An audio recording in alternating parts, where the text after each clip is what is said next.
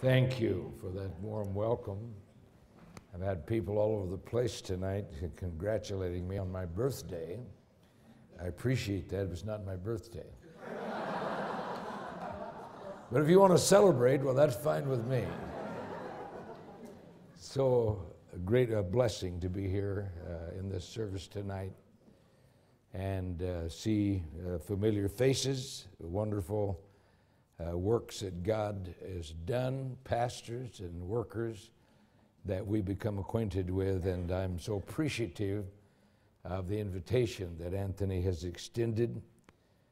Pastor Tilly furnishes leadership in this area, and it's a great blessing to be here. I just preached in Sydney. They have a conference going on just now, and God doing good things there. And I believe tonight that in this conference we're going to see the hand of God powerfully move. I know Pastor Campbell has been preaching, and you have received tremendous ministry and are refreshed by that. If you have your Bibles tonight, I want you to turn with me to the book of Isaiah, chapter 49. This is a messianic passage of Scripture. But in the scripture that we're going to read, there are tremendous principles that we want to look at. I remember in the Perth conference, Pastor Campbell preached on this passage of scripture. There may be some similarities in the things I'm going to say tonight. But this is a messianic passage of scripture. It has to do with our Lord Jesus Christ. But it also has tremendous meaning and principles for you and I. Isaiah 49. I have a story that I clipped out of a man in America. He owns six McDonald's restaurants.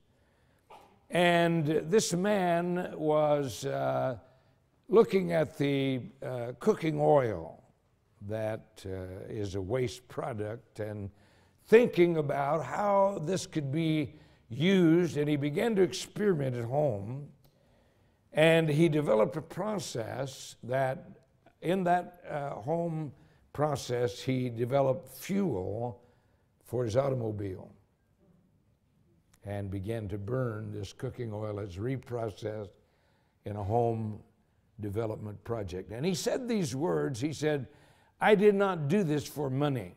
Listen very carefully. He said, "I just want to be able to say I made a difference, a contribution in life." And as we read those words, this touches a deep note in every one of us sitting in this building.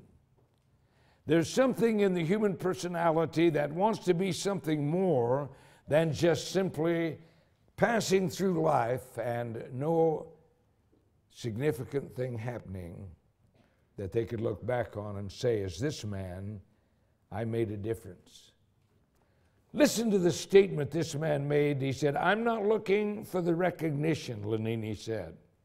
"I'm looking for the thought process that when I leave this earth, is it any better than when I got here?" There is a woman was born into this world handicapped. Her name was Helen Keller.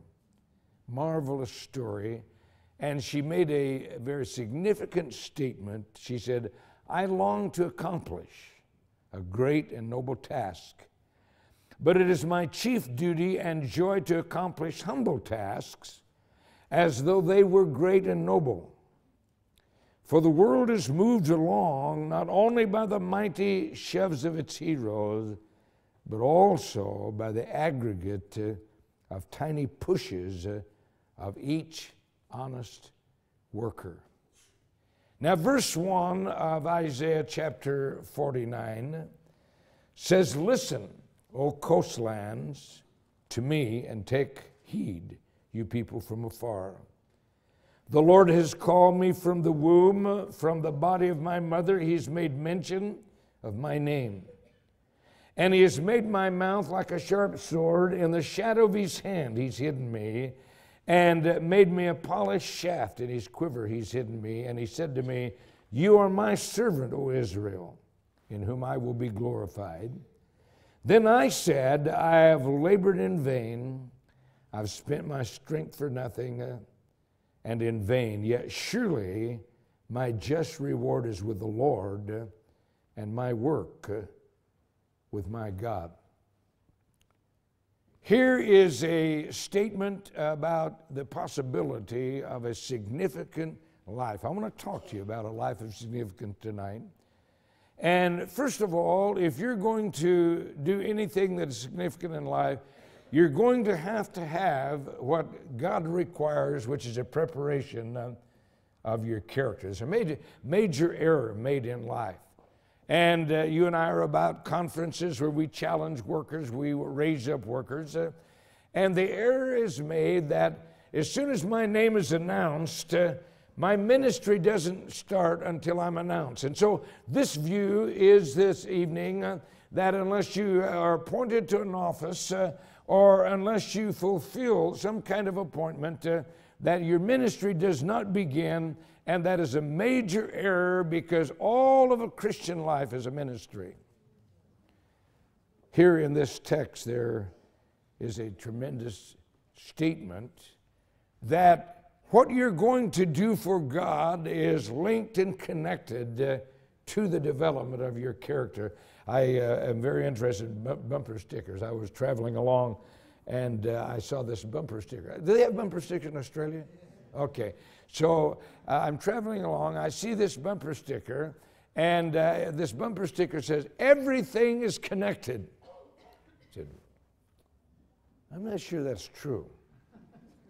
I travel a great deal. In the airports, I see different kinds of people, and I'm not sure that everything's connected. Matter of fact, I see some people that I'm sure there's nothing connected. But having said that, as we look into this passage of Scripture in verse 2, it speaks a word about a polished shaft. This has to do with an arrow. Pastor Campbell marvelously preached a masterpiece in Perth and went through details of the preparation of an arrow and illustrated this with equipment that he'd brought in. Feathers thing, if the customs had caught him, he'd still be in jail. But he gave the detail of the preparation that is referred to here. And I want to point out that an arrow is an instrument, and that instrument is for a specific purpose. It is to be used in a specific time frame, not for archery, but is used in a time of war. When I was a boy, there was a field next to where I lived in Prescott, Arizona. And when it rained, you could go out in that field and you could find maybe one or two arrowheads that had come to the surface. And this seemed to be somehow the rain was able to bring this up, or maybe they were visible, I'm not sure. But a mighty battle must have taken place in that field, and arrowheads could be found. Of course, they had no shaft. This was in ancient history of some kind. But there were instruments, and those instruments were instruments of war, and they were used in a specific time, and as they were used, they were aimed at, and it was dependent that they would hit the mark. And this is the imagery that we have, a preparation of character so that God can use us in a strategic moment for His purposes. There is in this passage of Scripture a reference to you and I as an individual. Every single person sitting in this building is being prepared by God for a use, whether you fully understand that or whether you do not. And in verse 1, he refers in a tremendous statement, says, "The Lord has called me from the womb. From the body of my mother, He's made mention of my name." Now, there's two factors that we need to look at for a moment. One of those has to do with a process. When David was fighting Goliath on the battlefield, he stopped at the brook Elath, and as he stopped, he picked up, the Bible says, 5 smooth stones, and this is extremely significant. He did not reach down and grab any kind of stone that was there, because a stone, to reach its target, had to have the trajectory that was undeterred, and he picked up 5 smooth stones. Think for a moment now about the process of the hundreds and the thousands of years those stones were in preparation. And David did not just pick up any stone that might cause the trajectory to go off. He's going against Goliath. And when he fired that shot, he was dependent upon that shot hitting its mark, and that's why he picked up 5 smooth stones that were processed by God by time. Now, we don't have any problem. We do realize this business of time. But connected with this process is the factor that there is something that has to come to pass in lives whereby a process, as God begins to process our life. We don't mind the time, but we don't like the circumstances that bring this to pass. You see, God, in the preparation of you and I and our character, He brings the events of life that begin to shape us, and we understand the time frame, but we don't like that shaping. We don't like that business of God saying, I don't like this about you, I don't like that about you. If you're going to be used of God, you're going to have to submit to my process in preparation. This is the second element that we need to look at, and this has to do with your own choice. You make choices in life about what you're going to do, what you're going to be involved in, and this is crucial to the development of your character. Listen to this quote, if you will, for a moment. It says, we wonder why people of faith aren't making more of an impact in the culture, when the answer clearly lies in how we spend our time. Somewhere along the line, the church substituted events for discipleship.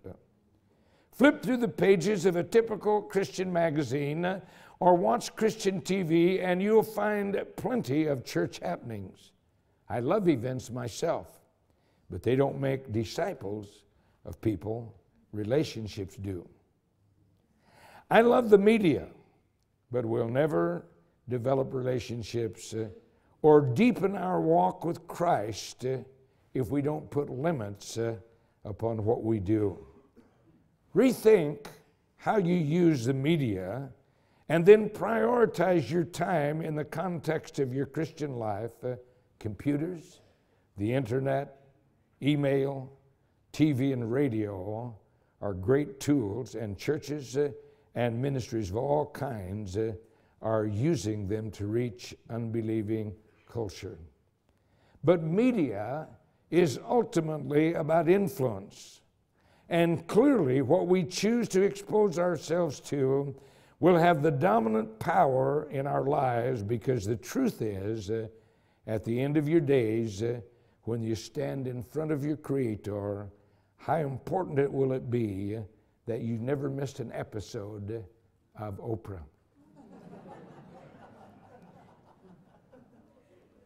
Now, there is a potent factor that is involved, and that potent factor is the God factor. That is the process that God forces us into in the events of life that shape and mold our character, but there also is a choice that we make, and that choice that we make is going to determine what we're going to be used for and the significance of the life that we're going to live, and this is not automatic.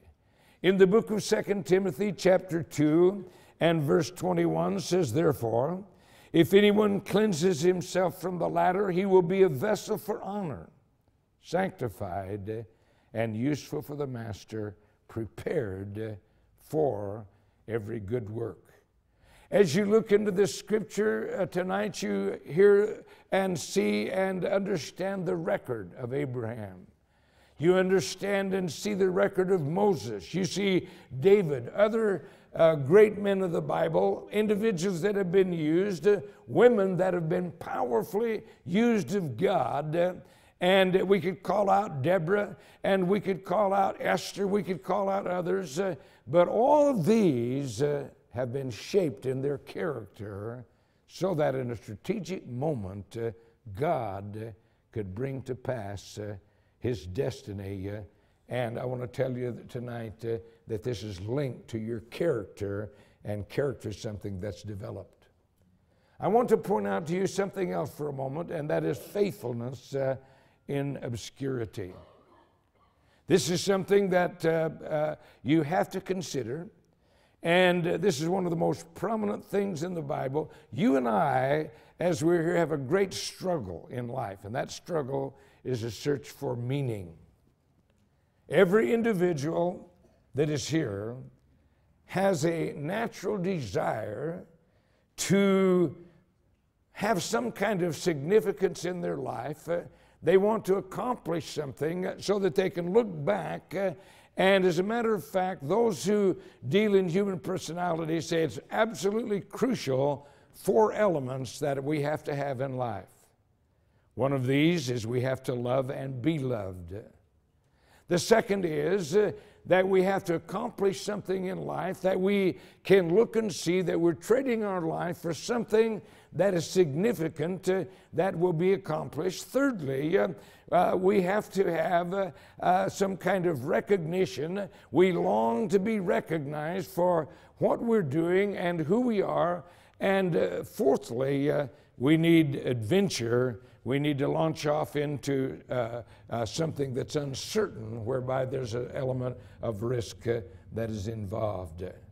So here we have in this scripture the understanding of the visibility that we long to have so that we have meaning in our lives, and we look for some kind of accomplishment that we're trading our lives for. And here is where we have the greatest struggle. Someone wrote a cliche, and they said, "He that tooteth not his own horn, the same shall not be tooted."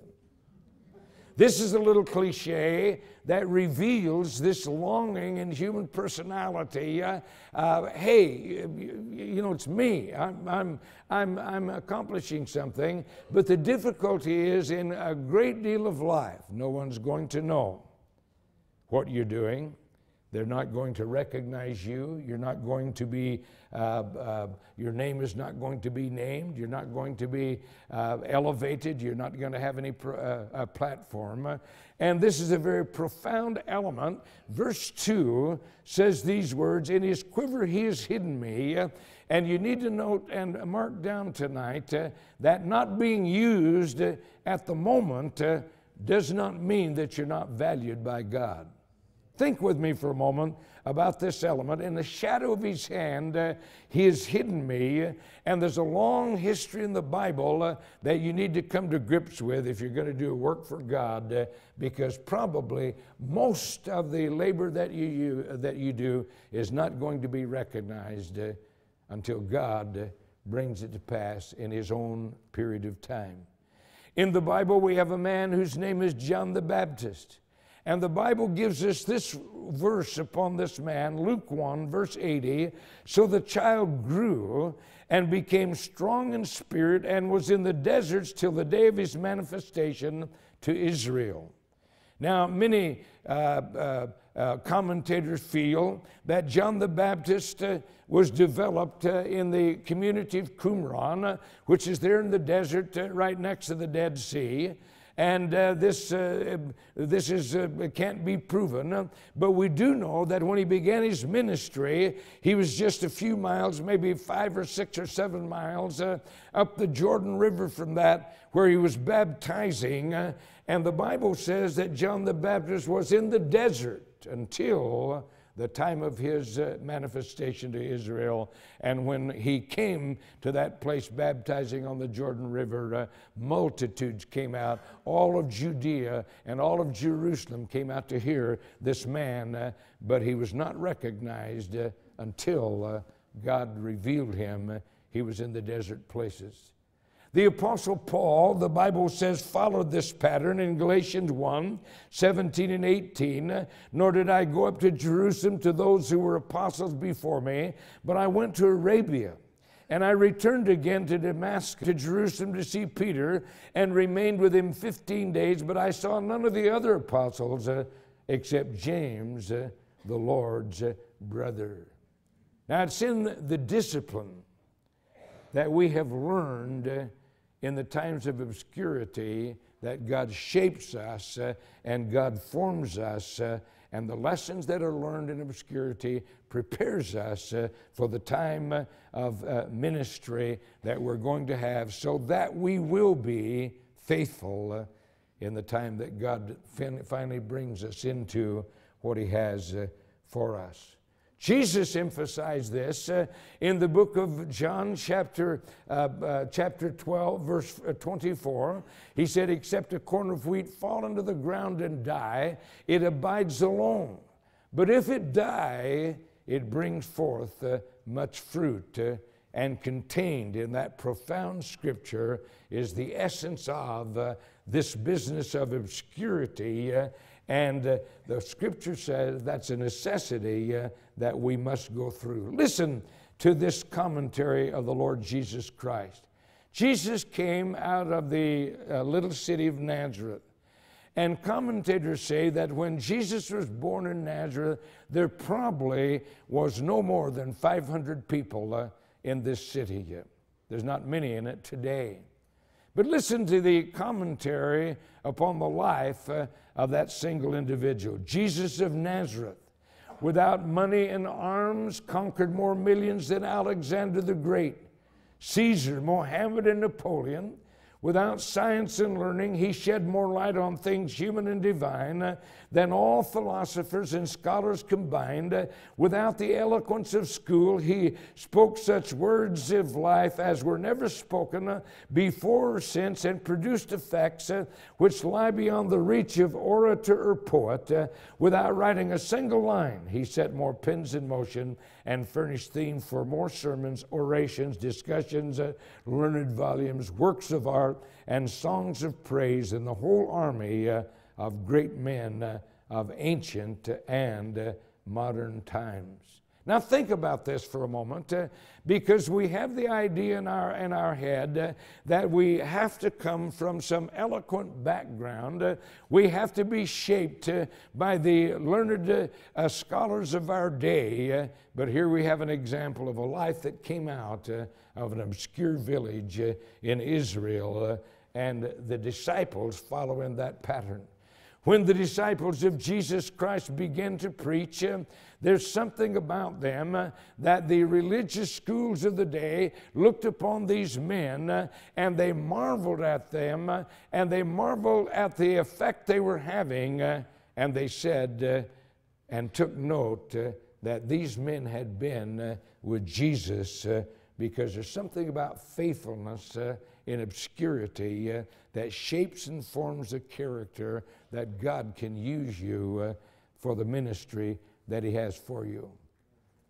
Now, this is crucial to understand something that I want to point out for a moment from this text. And if you're going to do this, you have to maintain a cutting edge in life. Now, this is the hard part. Time takes its toll in human personality. Some of you I've known for a number of years, and you don't look the same as you did. You look different now. Your hair is leaving your head. Your chest has fallen into your drawers. And time is taking its toll. Now, this is the crucial factor tonight in you and I. I've been saved many, many years. I've pastored the same church for many, many years. And the sad fact is that sometimes those whom God is using, they're on the very cutting edge of what God's doing. In the process of time, you see time begins to take its toll.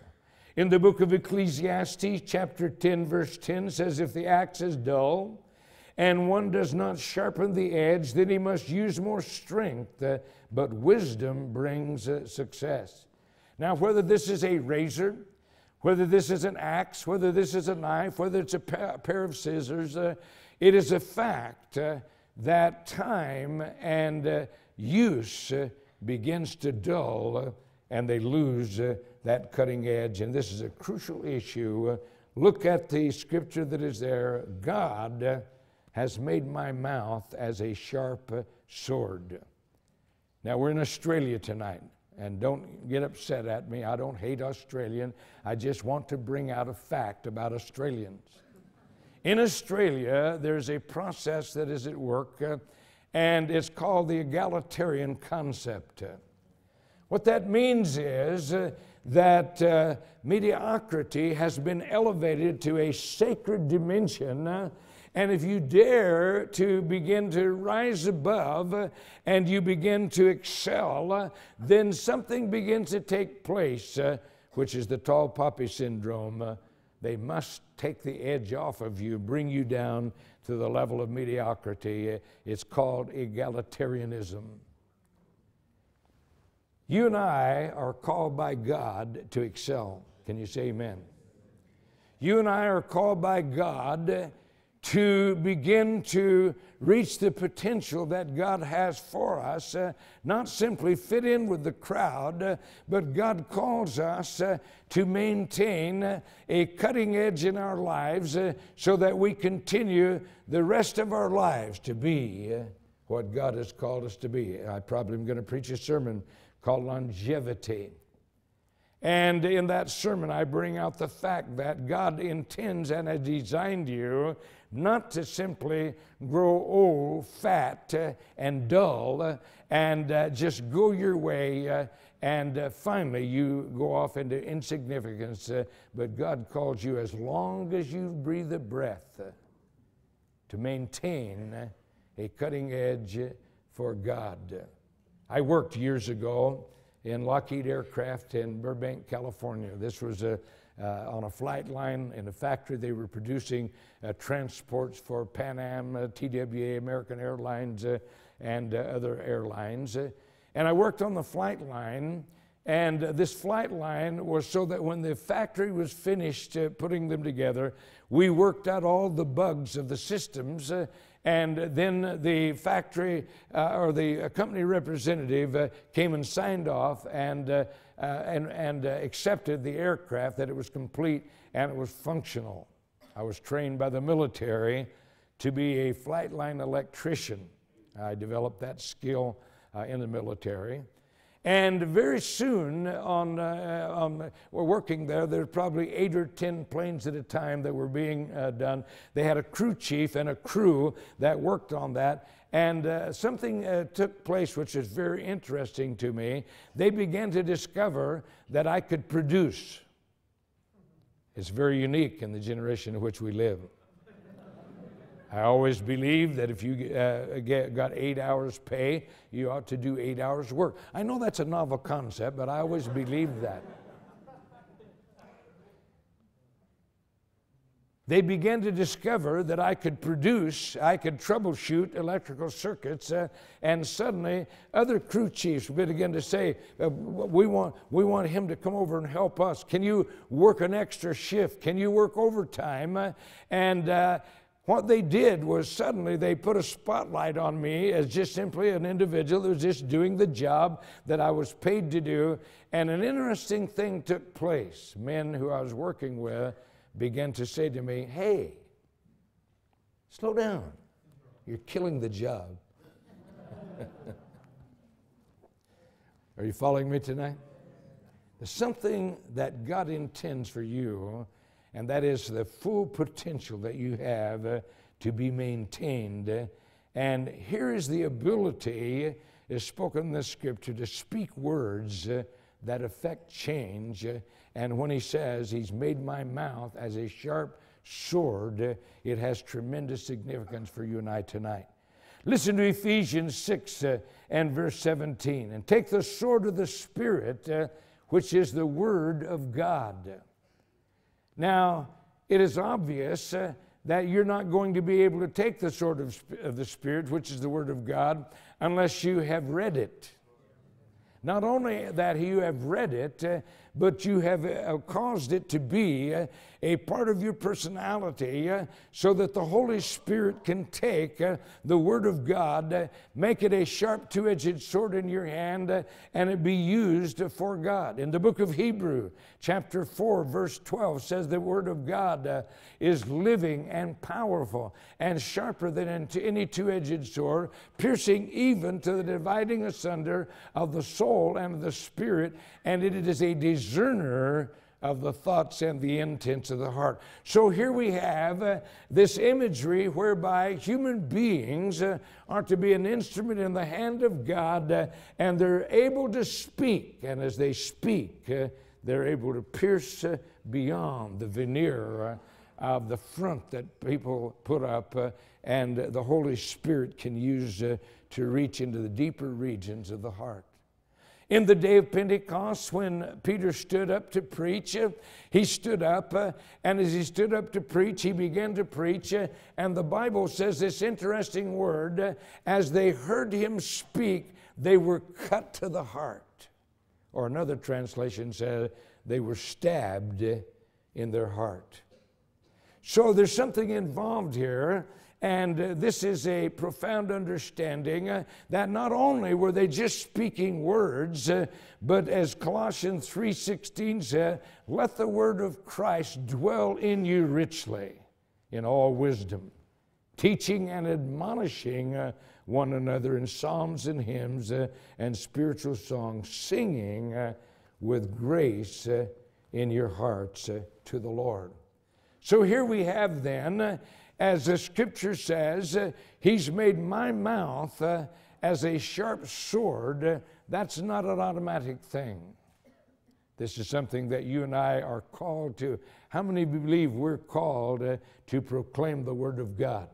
Whether we be a pastor, whether we be an evangelist, or whether we simply be a member of a congregation, God has called us to take this glorious book whereby he's revealed himself to humanity and speak it so that they're cut to the heart, or they're convicted, or who they are is exposed before God. There's one added dimension I want to bring to this. There's an interesting little side note that is here, and this is found in Psalms 27 and verse 17. It says, as iron sharpens iron, so a man sharpens the countenance of his friend. Here's something else that is fed into the mix, and that is it is relationship with our fellow man that begins to keep that cutting edge. You know, it's interesting, some of the doctrines that float around today. If you want to stay on a cutting edge, bounce some of your pet doctrines by your fellow man and let them have a shot at it. Because there's something about your fellow man and your relationship with your fellow man that keeps you on a cutting edge. And if you're in a healthy body of believers, they will begin to iron sharpens iron. And it'll begin to keep you on the cutting edge. We have a man named the Apostle Paul. And he writes in the book of 2 Timothy these tremendous words. He says to Timothy, this young pastor in Ephesus, Timothy, rebuke, exhort, reprove with all long suffering and doctrine. Now, this is a generation. I heard a song. I'm not sure where I heard it or just exactly who, but the essence of it was, I'm not a musician. Musos are all in a breed of their own. I'm not a muso. But the words of this song were, don't tell me what to do. Don't tell me what to do. Well, I want to tell you that unless somebody can tell you what to do, then you're going to miss God a million miles, and you're not going to make a significant impact in this life for God, so that you can live life and look back and say, I have made an impact. I have significantly influenced human personality. Listen to this quote. I love this quote because this is the aim of every believer, is to be significant in life. Listen to this quote. Bear with me for a moment. From my earliest years, I have admired people who live their lives in the shadows. They often feel the pressure of much responsibility, yet they bear up under it without seeking to be noticed. They do great work. Thanks to their God-given skills and seasoned experience, many fill significant roles and contribute greatly to the accomplishment of important tasks, all the while remaining virtually anonymous. Without applause and usually without public awareness, these faithful men and women press on, knowing that their names will never be in lights. To be honest about it, they'd feel uncomfortable if they were. All that attention and acknowledgement makes them nervous. They don't do what they do to be noticed or to call attention to themselves. They do it because it's their role to fill. Better stated, it's their calling. Quietly and efficiently, they serve and give themselves. The world is a better place because of them. As the song goes, these are the wind beneath our wings. They're the unsung heroes in the battle. The folks who do the work behind the scenes, the people who pick up the pieces, the ones who make sure everything in the project flows freely. Now this evening as we're here, this is a Bible conference. We challenge pastors and workers for the harvest field, plant churches. But just in this passing moment, I want to give credit to who really makes the gospel go, and that's the people that are in our congregations. I preach in many places. I have the privilege of preaching crusades, sometimes with many hundreds of people in these crusades. And I'm always reminded that I didn't produce these people that are there. It's the people in the congregations who have labored, witnessed, worked, been faithful, and have brought crowds of people that I speak to that can get healed, can get saved. These are the behind-the-scenes people who are making a significant impact in life and are actually the ones that make our congregations function.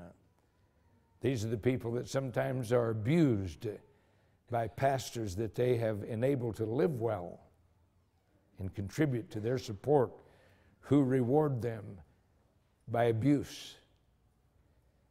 These are the people who furnish the dynamic that makes the gospel of Jesus Christ available to the multitudes that need God. In passing, I want to make one other comment. There are in this building pastors' wives. Pastors' wives generally are unacclaimed. They generally are unappreciated. They always are the target of criticism and a critical eye and judgment. These are the people who are behind the scenes of a pastor that encourages him, that helps him along the way. Oh, I know that sometimes they're... how many of you know that women are smarter than men? Well, that's true. They're smarter than men. The difficulty, they just haven't been put in charge.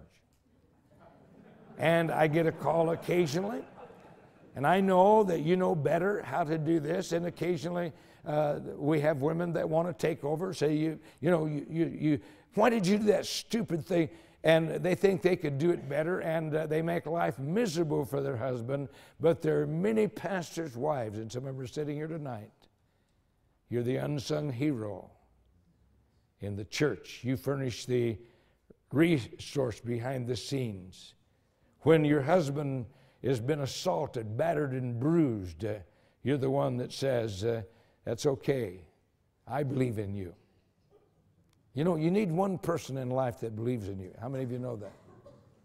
And having said that tonight, we need to give credit to pastors' wives who behind the scenes have sacrificed, have given themselves, have followed, have been able to serve and been able to reinforce their husband so that he can be a pastor and make an impact and live a life of significance. I want every head bowed. I want every eye closed. As we're pausing for a moment in this service,